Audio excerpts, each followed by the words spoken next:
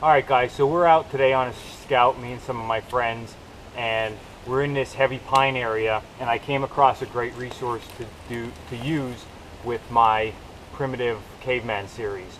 And what that is, it was a deer bone that was drugged here maybe by a coyote or something like that. So there's three different parts of the bone here. The two lower parts of the leg and then the scapular. So that was obviously the front hind of the deer. So what I'm gonna do is I'm gonna collect this stuff. We're gonna take it back to the pond area that we have on a new property, and we're gonna talk about how we're gonna use these resources in this series. So stay tuned, we'll get back with you in a little bit. Alright guys, so we're back at the pond after we did the short video segment of me finding the bone and gathering it. And actually on the way back in the scout, I actually found another leg bone from an animal, and this is a little bit older, so I threw it in my bag because I might be able to actually use this during this process of making these items. So like I said, I gathered a bunch of different bones that I initially found, and I'm just going to go through them quick. The reason that we're coming, I said initially that I want to come by the pond, is bones are very hard material to work with if you don't have modern day files or grinders or anything like that. So if you're using just stones that you find, you need to preferably soak them in water and soften them up. So what I like to do is I like to work them as much as I can, which I'm going to show you in a second, and then soak them in water. And here we're going to just use the pond and soften them up. Once they're softened up, then I'll do my grinding or get at my edge, whatever I'm going to use for each tool. So to start, this scapula bone, there's a bunch of different things you can use with this, but you need to think ahead a little bit. And in my case, because some of the projects that I want to do, like we talked about in the introductory of this series, was making a haversack, making moccasins, all with natural material. So when I either trap or kill an animal, I'm going to need something to scrape the hide. So I'm going to use this as a hide scraper. And as you can see, it's a little bit rugged on the outside. It seems like it's been laying in the woods for a while. So I'm not going to do anything with this as far as with rock or anything now. I'm going to just put this right in the pond and let it soften up. Then I'm going to work this nice and smooth and get a little bit of an edge on it. I'll probably grind off this piece that's sticking out there, and I'll have a scraper that I can use by hand to scrape down the hides. But you always need to think ahead, like I said.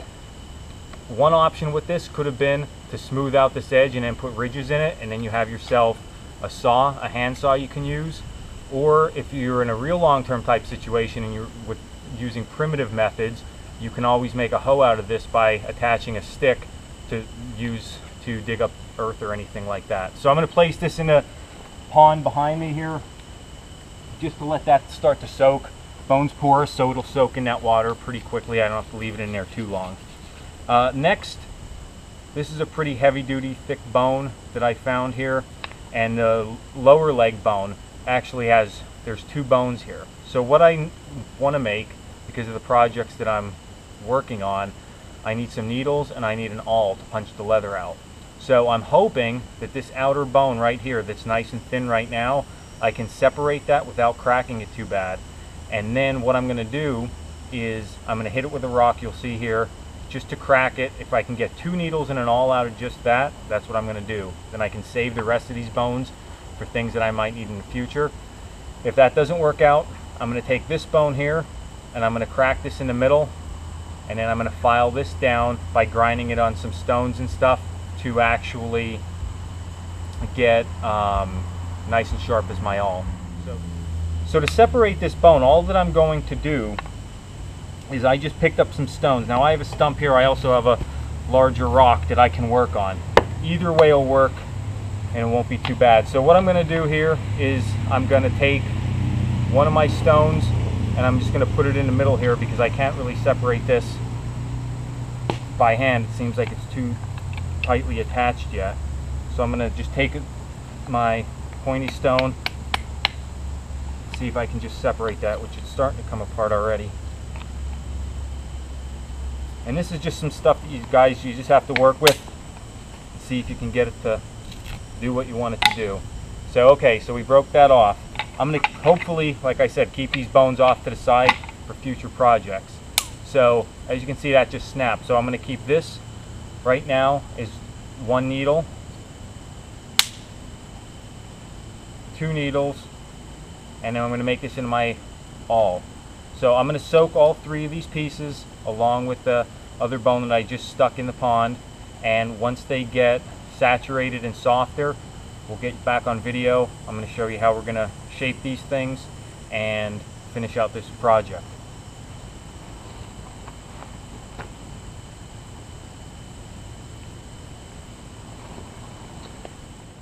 Okay guys, so I just wanted to show you this quickly. These are my bones that I have soaking in the water, and how I judge when they're ready to work. Of course you can leave them in a very long time, but if you're sort of in a time crunch or you want to get working on them and you don't want to keep sitting around, something like this starts to become real flexible. So if you can see, let's get that on camera, that's actually starting to bend. And it's pretty thin, so that's pretty much ready to go. These other bones, still a little stiff, so I'm going to leave them soak a little bit longer, but that's starting to get flexible too. So what I'm going to do is I'm actually going to pull this stuff out one at a time. I'm going to start to work on them. I'll get some close-up footage of it, and then we'll talk about how we're going to finish off our needles and our awl and our hide scraper. Alright, so I pulled my first bone out of the water, and what I did was I collected while I was letting them soak. They soaked probably for about an hour. The other ones, the needle and the awl, I'm going to let them soak for a little bit more, but I'm going to start working on this tool. I gathered 2 rocks. One is real coarse, one's a little bit smoother, and I'm just going to start to work this bone, and if it seems like it's still not soft enough, I'll put it back in the water. But it's a pretty straightforward process. It just takes a little bit of time. I just want to work that, and I'm working this on the coarser stone right now, and I'm just going to work that till I get it good and flat, and it's actually coming out pretty quick here.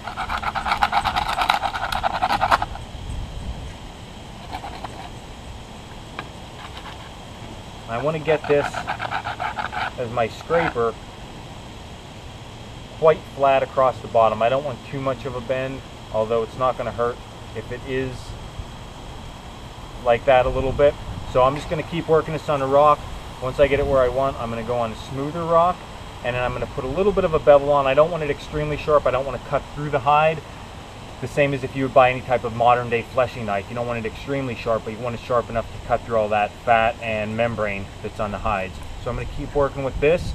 Once I pull out my other pieces, we'll get some close-up footage of me working on that. I'm going to show you how I'm going to finish off my needles, because I'm not going to go with traditional needle like you would think today with the hole in. I just think that they're just tough to work with when you're working with real sinew. So I'm going to make them a little bit different, and my awl is just going to be real pointy on one end so I can drive through that tanned leather. So I'm going to keep working with this. We'll run the film for a little while, and then we'll do some close-up footage of working with the needles, and then we'll finish off the video.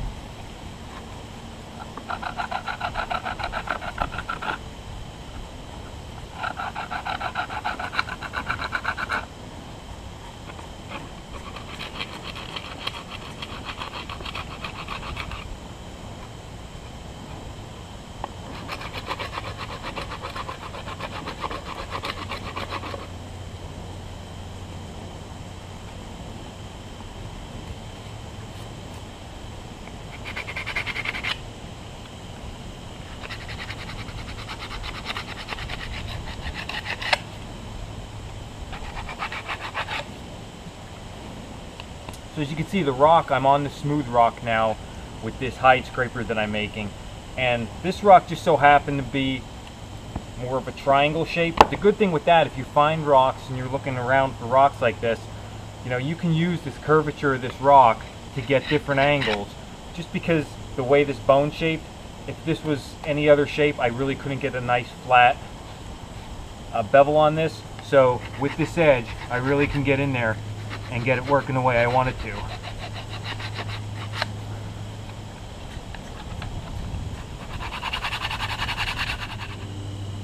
So this is my hide scraper. I made fast work of this. Of course, like I said, this is a coarse stone, which this just ate the bone apart because it was softened, and this smooth stone did a great job finishing and polishing it off. So I will be surely get a close-up of this. I'm going to get my other pieces out and start working with them. So this is the awl that I'm going to make. Basically, I just want to drive this to to a real sharp, thin point. So using my coarse stone,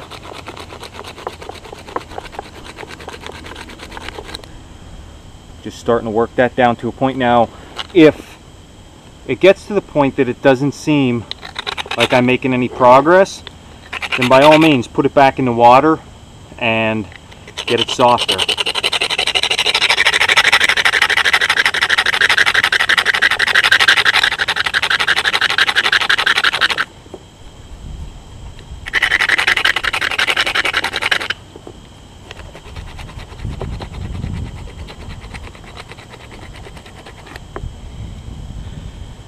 See, we're eating away at that bone pretty quickly. So I'm going to thin this out a little bit more through here and then take it on my smooth stone to finish it out.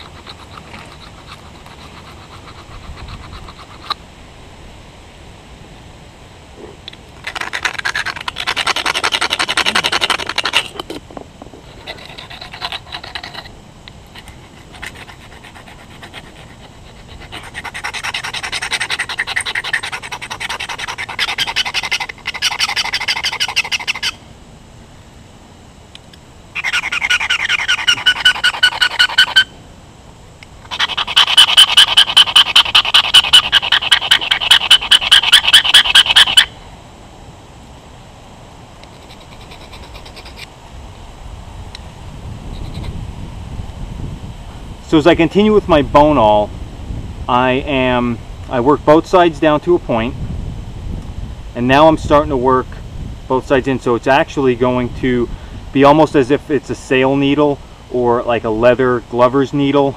It's going to have a square tip on it, and that'll help punch through that leather a little bit better.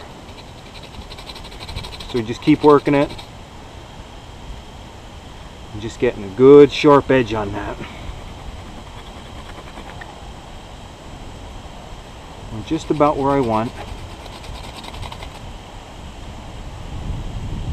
Now the thing with an awl is, like I stated earlier in the video, this would be great for an awl because you have a lot of power to drive through.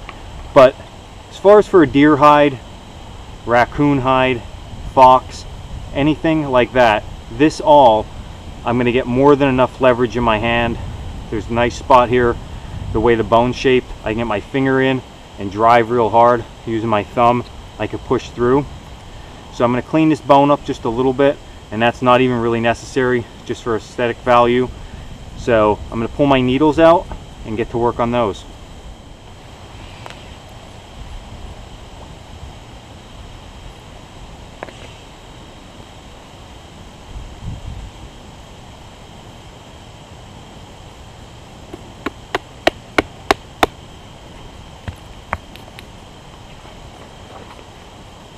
So as you see, what I'm doing with my needle, I broke it down a little bit because it was a little thick. Now it is soft, so of course I can just start to work that on my rock. Now I'm not even using my coarse stone for this because this is pretty fine, so I don't want to overdo it.